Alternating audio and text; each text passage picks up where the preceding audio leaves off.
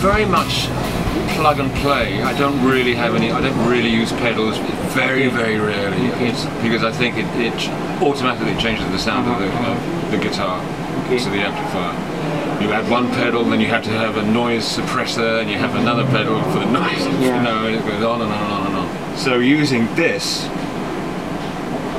Torpedo Live is a godsend. It's just amazing, especially in a live environment like this. But I use a mixture of the Torpedo plus a 4x12 cabinet, and the two together sound just incredible. It has everything I need. You know, Luke, my guitar guy since 19 years, programmed it for me in Paris before we did rehearsals in Los Angeles, and it was perfect. And it sounded great. And then I had a monitor engineer record some guitar, and I A/B'd both the sounds, and the Torpedo was like fantastic, and the 4x12 was how I expected it to be, you know, because I'm used to it.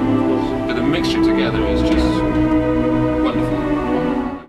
I mean, I can't find one caveat in it at all. It's a great product, and I can't wait to use one at home when I work at home. Yeah.